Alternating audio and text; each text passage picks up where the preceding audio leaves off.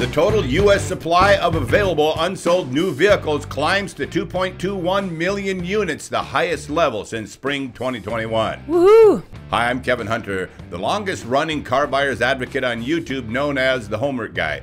I'm joined today by the amazing Elizabeth, the Homework Gal, who has been along with me for the ride since day one in the car business. Besides this awesome report, we've got some negotiation tips for you along the way. We hope to give you enough value today that you newbies subscribe and all of you feel inclined to smack that like button before the show is over. This is indeed awesome news for car buyers. 2.21 million units in inventory, despite outstanding recent sales paces by most car manufacturers. This is a level that is 60% higher than the same time a year ago. Inventory numbers include vehicles available on dealer lots, with some of it still being in transit. The complete stats right now with new unsold inventory sitting at 2.21 million gives the market a 60-day supply average of cars at an average selling price of $47,397. The last time we saw a 60-day supply was March 2021, so it's been a while. Yeah. However, in January of 2021, the average selling price of a new vehicle was at $40,857, an unwelcome bump of $6,540 over the last 32 months. For a pre-pandemic comparison, in January 2020, it was at $37,851. That's a jump of $9,546 to our current market over the last 44 months. The cost difference does not include the increased possibility of excessive dealer fees and forced add-ons that we frequently warn you guys about.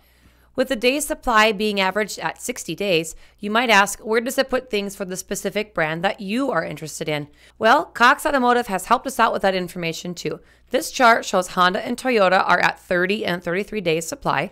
That's the low water mark right now in the industry. But getting better all the time. Right. Kia is at 35 days, Subaru 45 days, Lexus and Cadillac both at 46 days supply.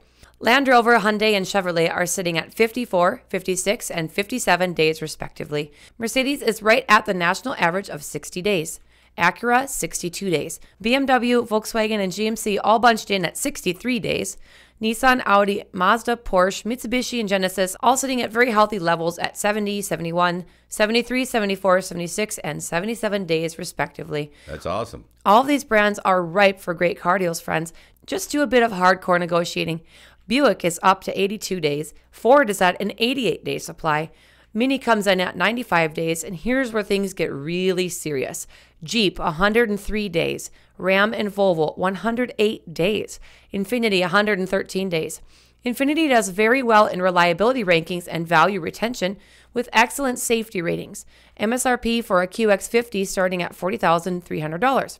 Lincoln sits at 124 days, Chrysler 127 days, and Dodge topping everyone at 142 days supply. It's no wonder that many of the at-invoice deals with plenty of rebates that we keep seeing are Dodge vehicles. They have a ton of vehicles. All right, here's a little more analysis on the inventory levels.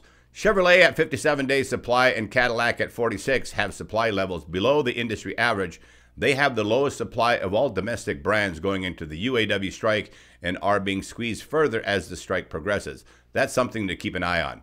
They are the only two domestic brands with below average inventory. Of GM's other brands, Buick has the most stock at 82 days supply. GMC at 63 is also above the national average. More importantly, the Chevrolet and Cadillac models that are in the tightest supply are its most popular ones and in many cases the biggest profit generators for the company. Right. Chevy's volume leader, the hefty profit-producing Chevy Silverado pickup truck, had a decent-sized inventory at 90-day supply at the start of October, the kickoff into what is normally the busiest selling season for full-size pickup trucks, the fourth quarter. The Silverado heavy-duty, however, had a low supply. The Chevy Corvette, for you Corvette lovers out there, had the lowest day supply among GM models at just a 23-day supply. The Chevrolet Tahoe and Suburban, which also generate huge profits for GM, had inventory under 30-day supply. Likewise, the Cadillac Escalade models had only a 30-day supply. And Chevy Traverse SUV, which had its Lansing, Michigan production site added to the list of strike targets on September 29, had a 55-day supply. However, the Buick Enclave, also built at the plant, had a beefy 141-day supply. No worries about Enclave shortages anytime soon. The mid-sized Chevy Colorado and GMC Canyon pickups, which were just revamped and were in launch mode when the strike started, had just a 29-day supply. The Wentzville, Missouri plant, where the pickups are made, is on strike. This plant also makes GM's cargo vans, which have average to below average supply depending on the model. The Chevy Trax, just revamped and priced attractively in the mid-20,000s, is in tight supply at 33 days due to its popularity and fresh launch. However, it is not affected by the strike as it is currently made offshore in South Korea. There you go.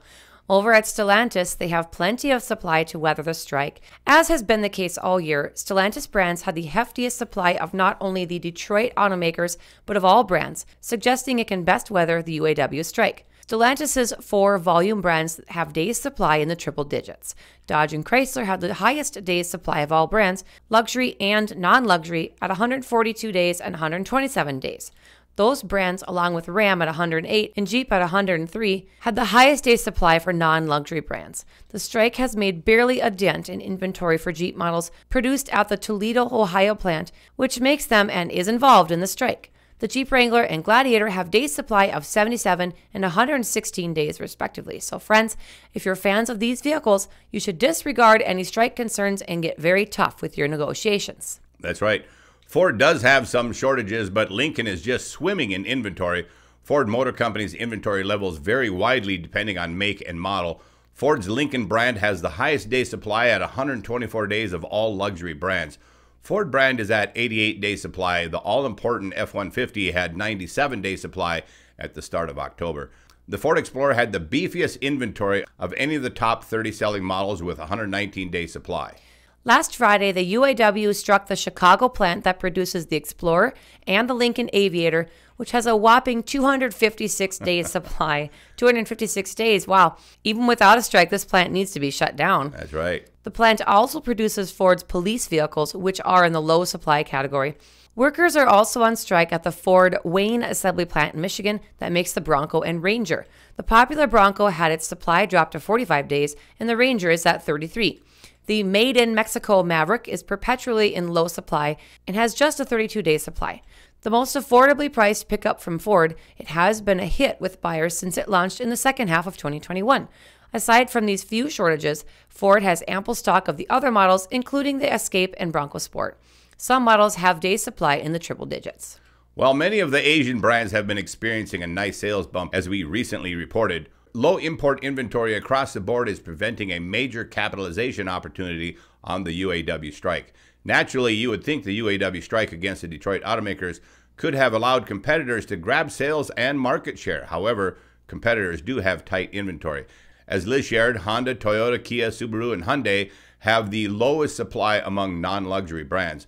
Of luxury brands, Lexus, Mercedes-Benz, and Acura have the lowest. 8 of the top-selling 30 models with the lowest supply are Asian imports, specifically from Toyota, Honda, and Kia. At the very bottom are the Honda CR-V and its hybrid version, the new Toyota Grand Highlander, and the Toyota Corolla. 8 of the top-selling 30 models with the highest inventory are domestic trucks and SUVs, led by the Ram 1500 at 119-day supply. Average new vehicle price took a dip too. The average listing price or asking price bounced around a bit throughout September. At the start of October, it was $60 lower than a month earlier, so no cause for celebration just yet. The average listing price of $47,397 was 3% above the same time a year ago. Nothing was made up or hyped for clicks in this show today, friends. The data comes from an outstanding report put together by Michelle Krebs, an automotive analyst and award-winning writer with over 35 years of experience covering the global auto industry. She has spent the last 8 years providing analysis and insights on the auto industry, drawing from a treasure trove of consumer and industry data from Cox Automotive and its brands, including Auto Trader and Kelley Blue Book. Friends, if you're overly hungry for a car deal right now and you want one sooner than later, not only is the inventory at a really healthy level right now, and they are steadily climbing, which totally works in your favor.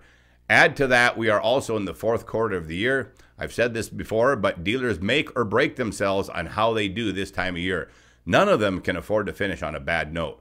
Right now, with economic uncertainty on the horizon, they need every buyer who comes along, and that includes you. So use this knowledge of inventory to your advantage. Take some time, play the game with some dealers, shop outside your area if the dealers are ridiculous near you, and get more than a couple of them involved, and pit them against each other, and you might be very happy with what happens. The hungriest of the bunch will step up and make you an offer you are unlikely to say no to. The bottom line is, do your homework and strategize your moves. Visit our website, thehomeworkguy.com, and take advantage of our free resources for car buyers. Look through our menu of videos and watch any titles that you think apply to you the most. You hear us talk all the time about loving fake fees a lot, so make sure you don't miss that one. If you're a cash buyer, see this video titled, Don't Say I'm Paying Cash, with me and Elizabeth. Also, if you're a cash buyer, make sure you contact the dealer beforehand and ask this question. If I make a substantial down payment on an upcoming possible car deal at your dealership, can I write a personal check for that? There's a very important reason that you'd ask this question, isn't there, Kevin? Yes, most definitely. If the dealer says yes to this question, yes, you can write a personal check for a substantial down payment. Well, you can also rest assured that the dealership will accept a personal check for the entire purchase too, if you decide to go that route. Now you have the green light to just write a personal check, and you don't have to go to the bank and get a certified check in advance. Even if the dealer says, well, we'll have to wait a couple of days to make sure the check clears, no problem. Just go back a few days later and pick up your car. Right. Also, don't spill the beans early if you intend to pay cash. Instead, we recommend you say, I'll be interested in what the finance office has to offer if we can come to an agreement on total price. Even if you plan to pay cash, wouldn't you be interested in knowing if the finance office had a 0% financing deal to offer you? Of course you would. By the way, anyone wishing to show us some love with a small donation for producing great videos for you on YouTube, you can find a link in the description box for our nonprofit charity we started to help children. That's where we'd like to see your support. GiveSendGo.com/Williston Kids First. Help support our mission to help children. And right here, courtesy of the Homework Guy team in our show, is where you'll always find the most dependable tips and helpful information to assist you with finding an enjoyable car buying experience in today's car market. If you just recently joined the Homework Guy channel as a subscriber, we thank you, appreciate you, and welcome you aboard. Also, thanks again to our many faithful followers who just keep coming back. And to all of our longtime subscribers out there, you guys rock. God bless you all. I'm Kevin Hunter, the Homework Guy, signing off with amazing Elizabeth, the Homework Gal. The Homework Guy team is serving truth, justice, and transparency in the car business, and always will. We gotta go.